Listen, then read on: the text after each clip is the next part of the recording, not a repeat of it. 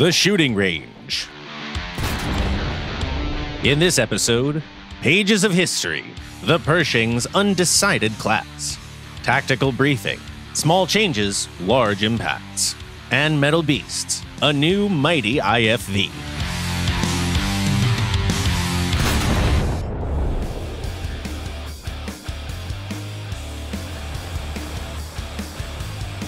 The parade of new machines is still on. Today's highlight is a top Chinese infantry fighting vehicle. It's ready to challenge any counterpart from another nation and fight for the title of the best IFV in the game. Please welcome the ZBD04A. The main advantage it offers is high firepower. It's similar to Soviet IFVs in this regard.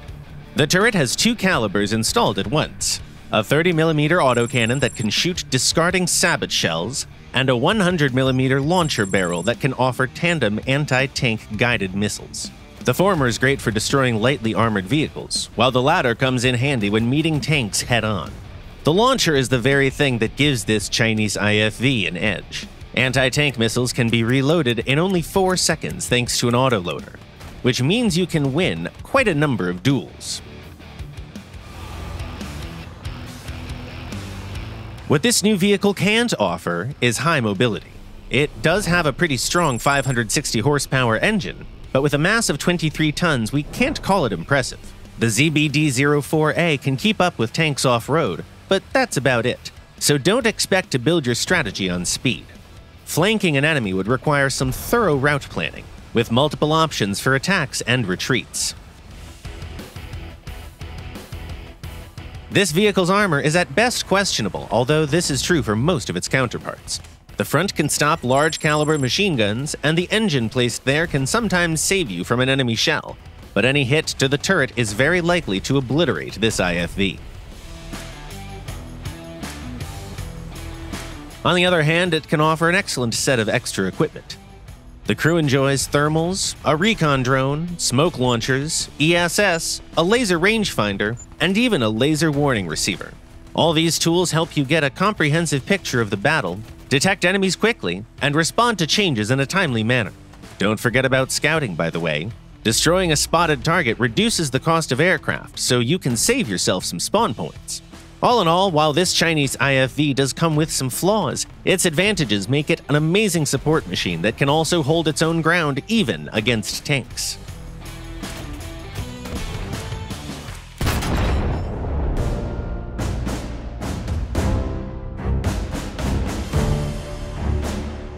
The American Army spent quite a lot of time looking for a replacement for the M4 Sherman medium tank, and in 1944 it finally accepted the M26 Pershing into service. This combat vehicle's complicated development reflected on its performance. With a mass close to 40 tons, it was comparable to the German Panther or the Soviet IS-2 heavy tank, but neither its firepower nor its armor could be called superior. At the same time, it stayed pretty mobile thanks to its 500 horsepower engine. The Pershing's performance was confusing for the military. They couldn't even decide on its classification at first, but ultimately it was designated a heavy tank. Named the T-26E3, the new machine was sent to war in Europe. The Allies read the documentation and naturally treated it as a heavy tank on the front lines. But that was a mistake. As it soon turned out, the M26 could take a punch from 75mm cannons used by the Panzer IV, but bigger guns could easily penetrate its armor. And so the M26 found itself in an awkward position. Some militaries did prefer the new tank over the Sherman after studying its performance, while others, like General Patton, thought its flaws too significant. The worst offenders were its fuel-hungry engine, large mass, and the discrepancy with the American doctrine for using tanks. The Americans weren't the only ones confused by the Pershing. The Soviets gave the M26 a few tests in the spring of 1945. They too considered it a heavy tank and compared it to another heavy, the IS-3, the medium T-44, and the German Panther and Tiger tanks. The operators praised the convenience for the crew, the good transmission and gearbox, the smooth driving, but not the firepower or armor. The M26 had thinner steel plates than the IS-3, and its 90mm shells offered unimpressive armor penetration. At that time, the Americans were already working on an improved Pershing, the T-26E5.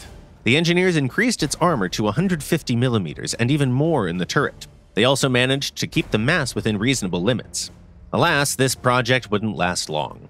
At first, the suspension proved problematic, and then the war itself ended, so the project was dropped. Despite the advantages the new M26 offered, it retained an Achilles heel: low mobility. The Pershing was moved to the medium class and sent back to the drawing board. Later prototypes received a new transmission and a powerful engine made by Continental. By the way, this engine family took deep roots, both in the American Army and elsewhere. It was also used on the M47 and M48 medium tanks, the M60 main battle tank, and a couple decades later, on the famous Israeli Merkava. It was only natural that the American Army loved the new Pershing. The tank was ultimately designated the M46 Patton, served till the early 60s, and no one ever doubted it was a medium tank.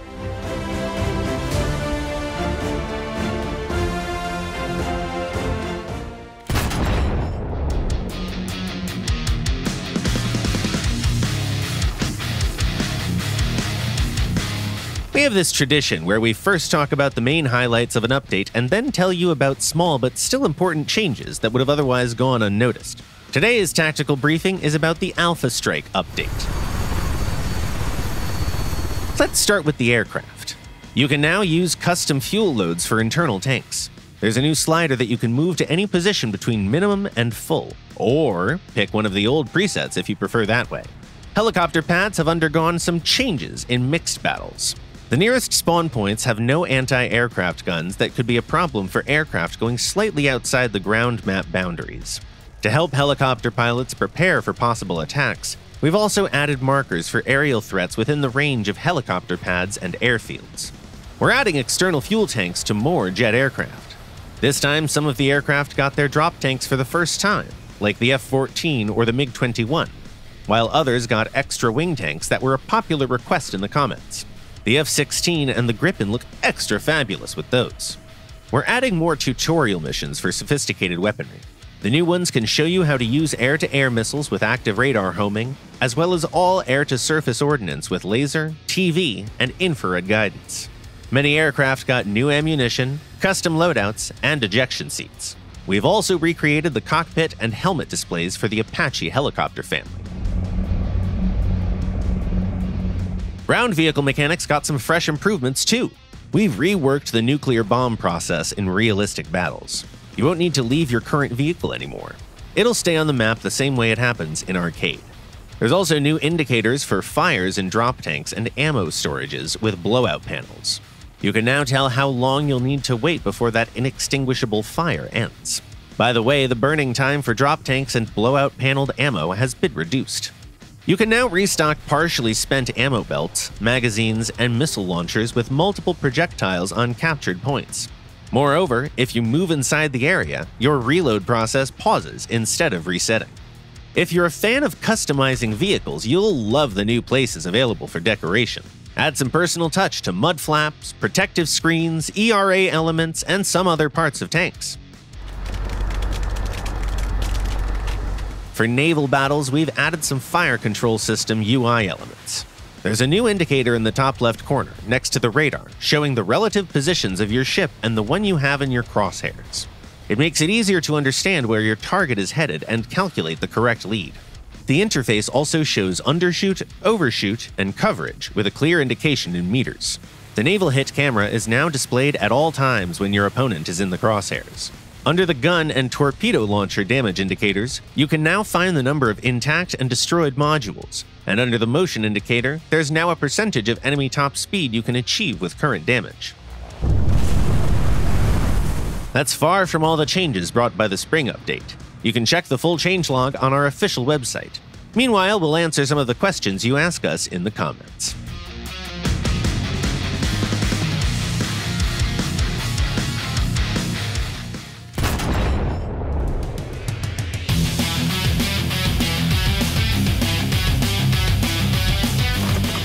The first question was sent by a player called the Ursus.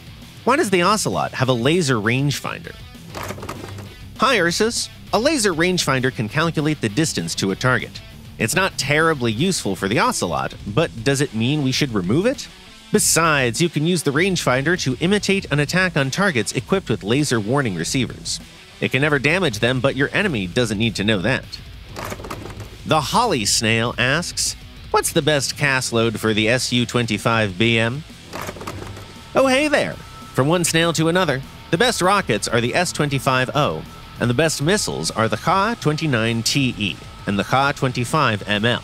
And of course, don't forget some air-to-air missiles. Another question comes from STGGC Sub-Commander Sip. Can we start getting pages of history for naval vessels? Hello, Sebastian. Well, we can't say that we have no naval pages of history, but if you want more, we're happy to oblige. Odakan writes, would like to see an arsenal on the Tornado. Hey, Odakan. The straight Tornadoes can't boast a huge arsenal yet, and their loadouts are pretty straightforward, so we're going to focus on aircraft with more variety for the time being. And the last comment for today was written by Blood for Blood. I don't know if I'm tripping, but the flares don't work against R-60Ms in head-ons. I've never experienced this with any other planes. You're dead even if you pre-flare and/or spam. Hello! Why don't we try to replicate it? Let's launch an R-60M and use some flares. Looks like the missile got him. You might be having issues with a different aircraft that has a more significant heat signature. If that's true, try to turn off your afterburner during an attack or before it. That's it for today. You've been watching The Shooting Range by Gaijin Entertainment, and the next episode will premiere the following Sunday at 4 p.m. GMT or noon Eastern Time. Subscribe and click the bell if you don't want to miss our next videos. Don't forget to treat your favorite tank to some new decor, leave a like, share your thoughts and comments, and see you next week.